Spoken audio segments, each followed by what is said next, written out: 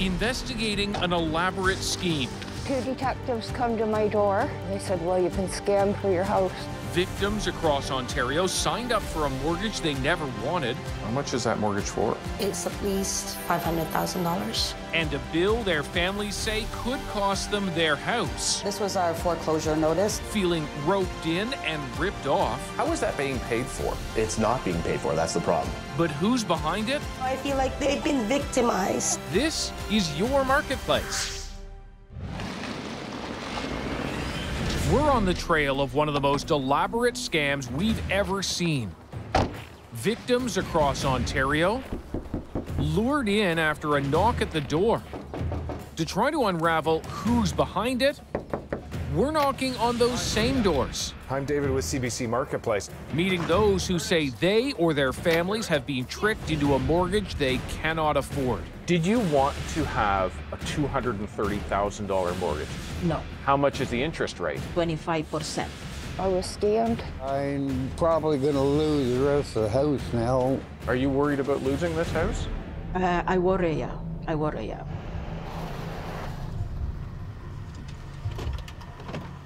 Our investigation begins in Bowmanville. How are you? Melissa, how are you? Come on in. With Melissa Irons and Jeff Wagner. Oh, that was a good one. They say Jeff's 79-year-old stepdad, Karl Hoffmann, is an easy target after a brain aneurysm years ago took away his ability to make simple decisions. Carl's a very kind of simple man. He just sits at home, watches TV. He doesn't get out very much. But he's now at risk of having his home taken away. Discovering equipment had been installed throughout Karl's house was a red flag.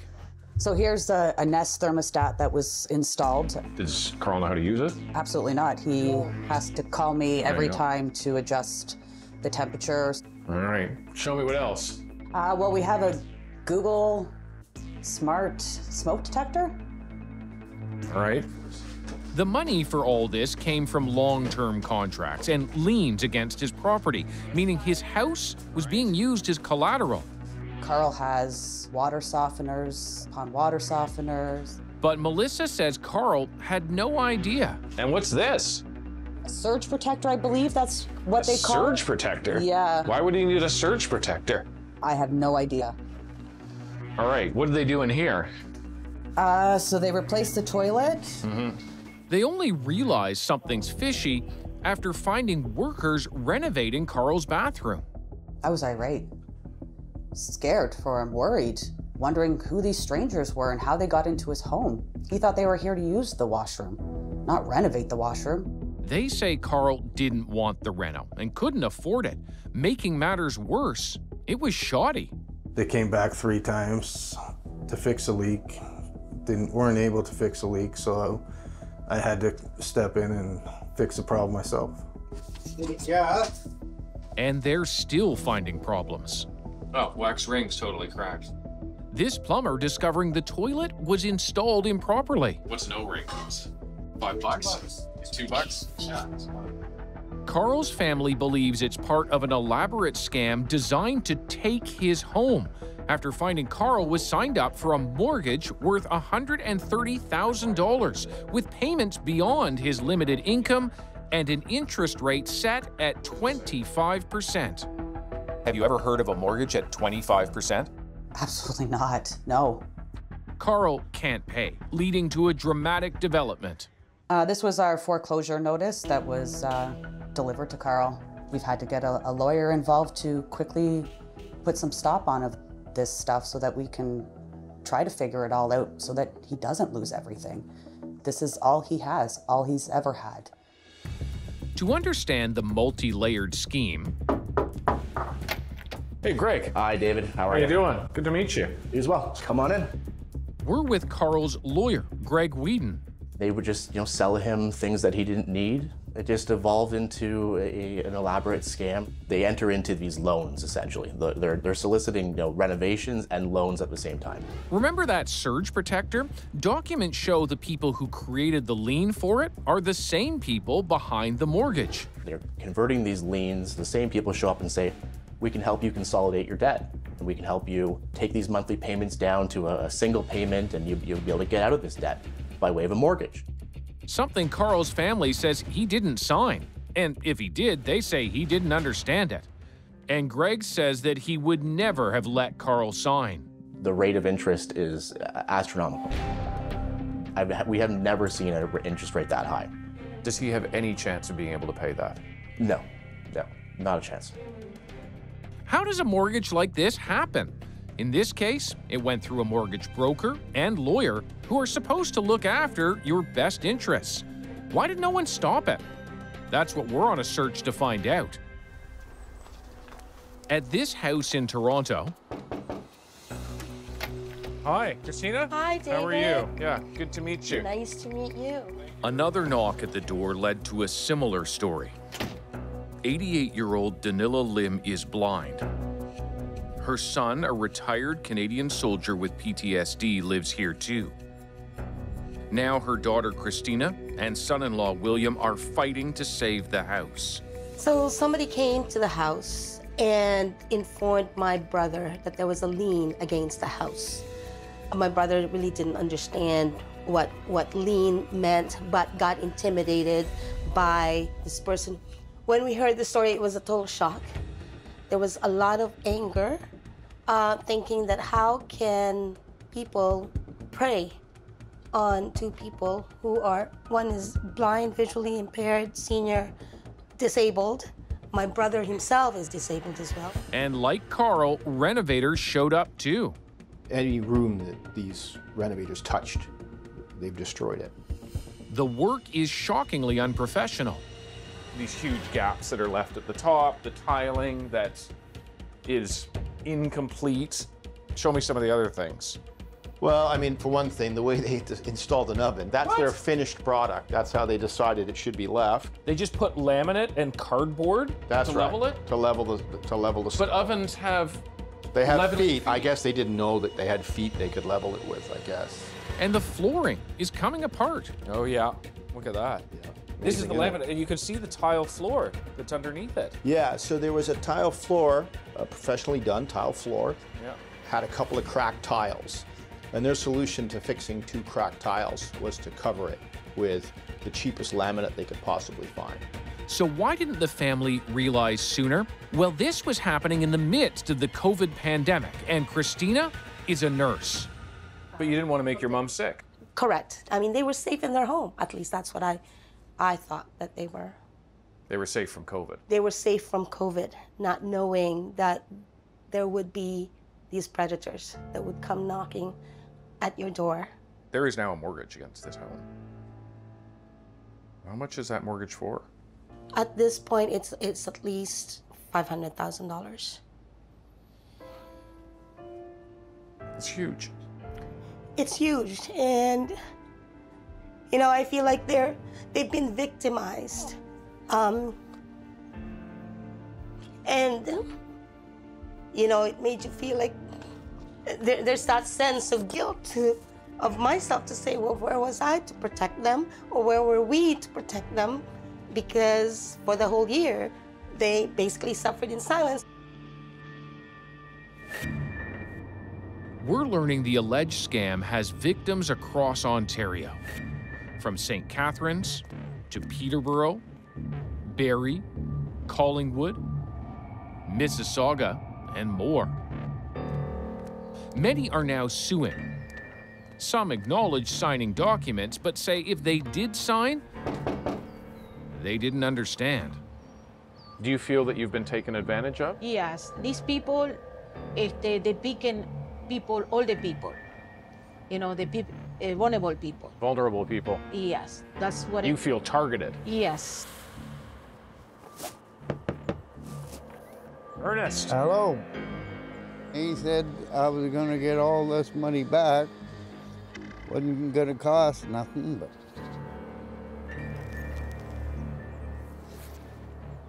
what they said, I believe they're my buddies. Do you still believe they're your buddies? No. I was fed the line and I believed it. High interest mortgages. I'm just skimping by as it is with all my other bills. and more low-quality renovations. So this is the kitchen they redid. Yeah. Did they put this microwave in? Yeah, just the micro oven. I'm curious. Oh, no, now look at that. Oh, this isn't attached to anything, actually. I cannot have a bath because there's no spout to fill up the bathtub. Are you worried about losing your home? Yes, I am. I really am. I have to stay alive and fight this. I'm 70 years old and I shouldn't be going through this. Bev reveals we aren't the only ones tracking the scheme. How did you find out that you'd fallen into this? I had 2 detectives come to my door. So they said, well, you've been scammed for your house. The police told you that? Yes. Until the police came and told you? I didn't have a clue. Wow. So I just started to cry. As we've been investigating, so too have police. Moving into the renovations, poor quality. Constables Lisa Cruz and Aaron Fraser are with the Ontario Provincial Police. Hi, I'm David. Hi, David. I'm Lisa Cruz. Lisa? Aaron Fraser. Very good. Now partnering with police agencies across Ontario. So Aaron and I work for the Serious Fraud Office. We're a specialty unit within the OPP that investigate major fraud cases. How elaborate is this scam? It's very elaborate. There's multi-layered, and we have multiple victims across the province. Police won't say who they're investigating, but the scam they're tracking sounds very similar. They are misleading the homeowners into entering into contracts that are long-term. There are some typical things that they put in their homes. So there's smart smoke detectors and thermostats, often not even hooked up. And police say it varies from there. Fraudsters sometimes suggesting a financial grant, renovations, or debt consolidation with the same end result. Homeowners are basically misled and duped into signing mortgage documents. But at rates that most people wouldn't be able to afford. Right, we're seeing rates up to 25%, which is very, very high. And then once the mortgage comes due, the homeowners essentially can't make those monthly payments anymore, almost forcing them into either selling their home or foreclosing. Is this a long fraud? I would call it a long fraud, yes. These fraudsters, they are adapting it as they go, so it's ever changing. And as we investigate it, we find different variations to it. And I think what could be happening is people might not even know they're victim yet. As police pursue their investigation, we find the biggest consequence yet. All I know is that it's massive elder abuse. Our search for answers continues. It's David Common calling from CBC Marketplace. Get more Marketplace. Sign up for our weekly newsletter, cbc.ca/marketplace.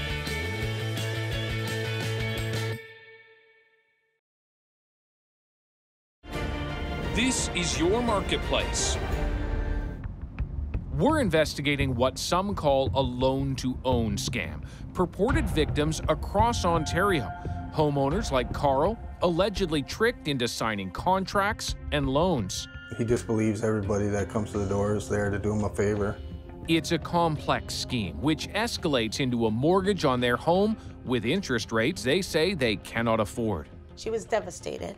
She did not actually realize that all of these things were happening in front of her. It's unclear who's behind it. There are several companies providing services and knocking on doors, and multiple lenders on the mortgage documents. But all the people we've met have at least one lender in common, Canada's Choice Investments. Marlene Hamilton is among them. I miss that. I know. She spent more than 40 years at this house in Port Hope. This was yours and Dad's life. Gone. Lisa Amos is her daughter.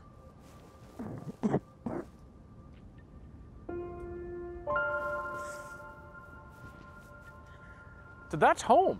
Yeah, that's home. That was my home. This home that's been taken away from you, from your mom. From me, from my mom. I'm angry, I'm pissed off, I'm upset. Like, words can't describe how I feel right now. Unable to make the mortgage payments, Marlene lost the house last fall. All she remembers is people coming in and out of the house. People coming in to renovate. And sign this, sign this. Even though Lisa says her mom can't read. Did she know there was a mortgage on her place? No. All I know is that it's massive elder abuse. Documents show Marlene's mortgage went through this brokerage in Brampton. Not everyone used this one, but Karl and Danila did. Mortgage brokers are required to act in their clients' best interest, but both Karl and Danila are suing, saying Centum Mortgage Smart failed them. The brokerage says they are not involved in door-to-door sales and that full disclosure was made. They also say the clients were high risk and so private mortgage was the only option. But the regulator is taking a much closer look at Centum Mortgage Smart, and the Centum brand is actually severing ties, expressing distress over the situation. For most mortgage transactions, there's also a lawyer representing the borrower's interests. In Karl's case, the paperwork says that lawyer was Anant Jain. They were paid a substantial amount of money for services that weren't actually performed or rendered properly. Karl's current lawyer, Greg Whedon, believes it was the people behind the alleged scam who brought in this lawyer. The same people showed up at his door. They had a lawyer on the phone with them. It's pretty clear that if you're signing a 25% mortgage loan against your property, there would be some material questions that a lawyer would ask. And in this case, that wasn't done.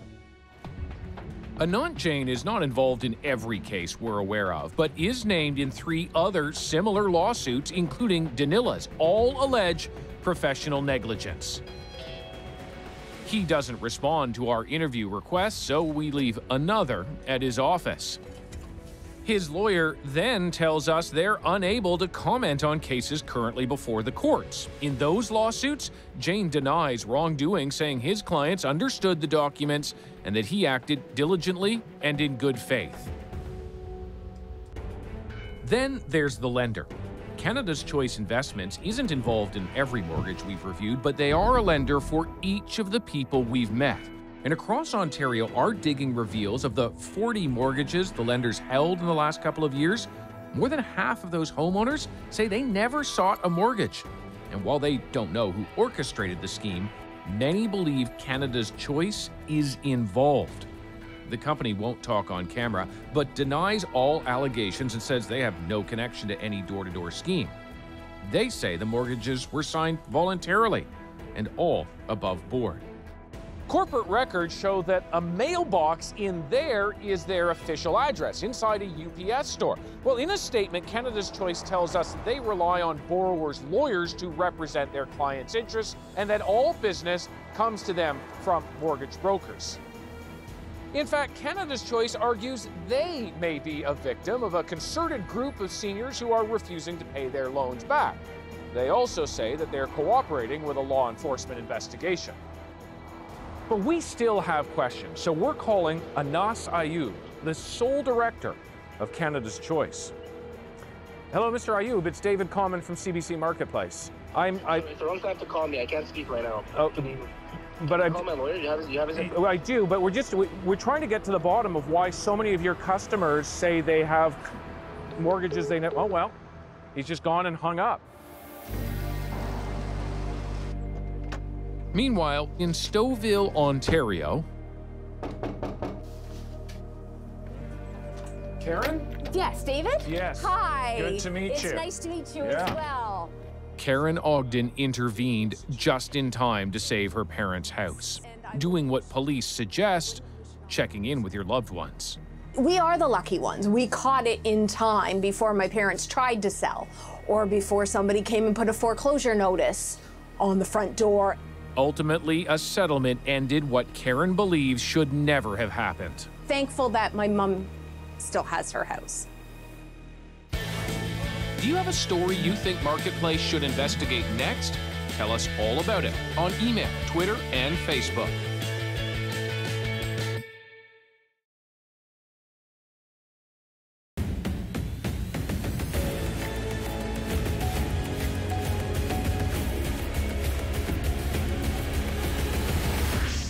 5 decades and still fighting for you. Investigating the cost of living. I've been watching it. Go, go, go. $3 if I don't use it, that's a ripoff. We the people have the power! Our housing social safety net is broken. We're at a tipping point, so to speak. Why is it so expensive for women? Well, women pay more for lots of stuff. That's for sure. Aren't we, like, making less money than them? Yep. That's sick. Testing products and promises. Does the diamond itself maintain the value? Do you know what the 4 C's are? He's going to save almost $4,000 over the course of 2 years. All of us can do this. That's not good. These are pretty dangerous helmets. It's a fake. It is. It's a fake helmet. Well, that's a big shock. I don't think there's any chihuahua in him. That right there is unethical. They're selling something that isn't correct. Revealing what you can trust about what you've been told. Is it good for you? No. This is a sugar bomb, is what this is. It says 34 here, 40-inch waist. Are we surrounded by palm oil? We are in a hotbed of palm oil right here. 14, 16. Most people would not imagine putting that much salt into just one serving. That is mind-boggling. Why do you want people across the country to see this? Could have been done sooner, and it should have been. Exposing scams. Are you worried about losing this house? I worry. None of this is real. The company doesn't even exist. There's nothing gray area about it. It is absolutely fraud. Oh, they made all kinds of excuses. It's massive elder abuse. We can shut cancer down in one treatment. Confronting the people behind the claims. People have died to you spending large amounts of money. It's not true. How would your customers feel to hear these results? I think our customers have a lot of confidence in us. Sir, you have many people who allege that you've ripped them off. Do you have anything to say to them at all? Getting the goods when you need to know. You're saying that you've done all of these laundry lists of things. It's not a laundry list. Didn't help this family. Is it a problem the way that it's showing up? Is this the transparency you want? No. Do you feel like you're completely alone in this? I did before you guys showed up. Our 50th season at Marketplace comes to an end, but our work continues. So if you have a story you think we should investigate, reach out, because this is your Marketplace.